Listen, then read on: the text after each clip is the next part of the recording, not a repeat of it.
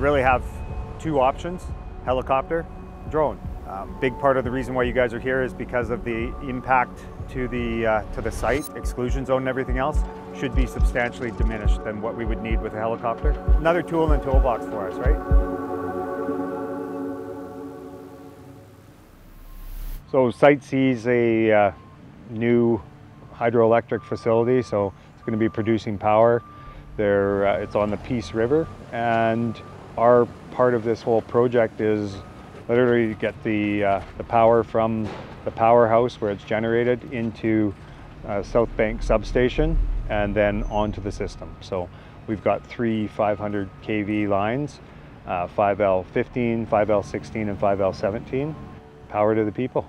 So really we were brought in to provide a low impact service to allow us to work on a very complex and busy construction site to minimise that sort of, I guess, risk footprint for BC Hydro and the construction partners here. And our scope was to essentially get each of the 5 lines, so essentially 15 lines in total, in position to allow the stringing crews to get their job done. All sorts of people on critical path. That's led us to come up with some innovative ways to get some things done. Part of that's Infravision here with the drone.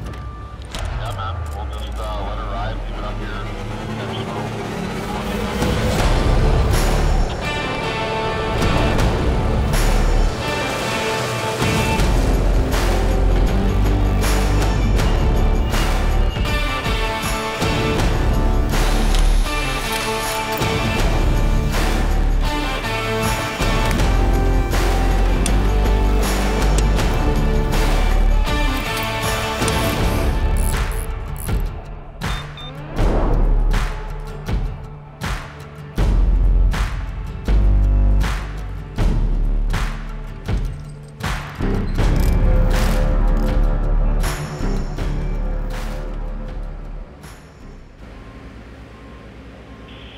Copy that, 1 minute. I'm Clint Mowbray. I'm the Senior Manager of the Aircraft Operations Department at BC Hydro. So my job is to manage a small department that oversees all the use of aviation assets at BC Hydro. That includes helicopters, fixed-wing aircraft and drones. The drone's a lot quieter than I expect it to be. It's very smooth and controlled. The whole process, actually, after you see one run of it, really puts you at ease that this is a really safe and efficient, effective way to do this. Copy that. Winch is moving, nice and slow. Call out when you guys need me to stop. I mean, using the drone for us here today, it allowed a much smaller safety zone to be set aside. If we were using a helicopter, we would need to get other workers that aren't involved in the operation a lot further back from what we were doing. It was quiet, it's running on electricity, so you know the environmental factors definitely reduced using the drone versus traditional methods.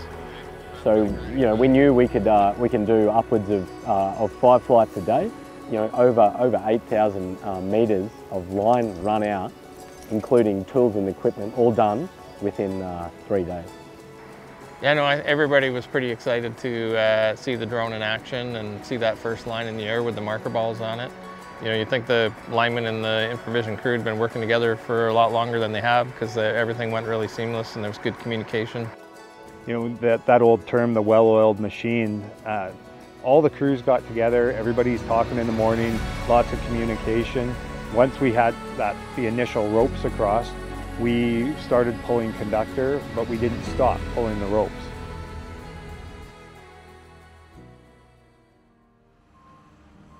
It's just been like a well-oiled machine, you know, all the gears have just meshed together and everything's just been flowing amazing. And it's just so cool to be part of something this size.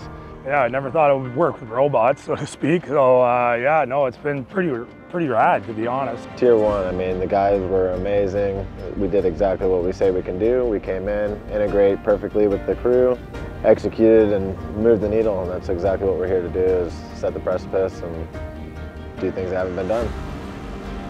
An amazing opportunity both to do something that's going to benefit millions of people, which a lot of people really can't say with their day-to-day job, and then also to learn an immense amount. You know, being on that edge of the envelope as far as what we do to be able to learn and grow the usage of drones to do actual work is an excellent opportunity. Yeah, it was fun. Just seeing different ways of doing things, and it's kind of what our trade's about. There's so many different ways to do things and more tools in the toolbox for us to get her done. You know, when this all gets energized, like, hey, we did it. We were part of that, right? So yeah, I can't say enough about the guys and the whole experience. We've met our goals. We needed to get rope across the approach channel. We've filled the sky with rope. Every conductor that we need to pull, we're now ready to pull. We've got a bunch of it in already, and yeah, it's just a success story, and it feels good to have it moving along. So, you know, we can see the end in sight. So being able to get out there and actually put runs on the board is really what we're about. Take another 30. Rigging is clear, straight up. The project itself, I don't know whether another one of these is going to be done in my lifetime in the province. This one's been a long time coming. We've been here quite a while, and it's definitely bittersweet.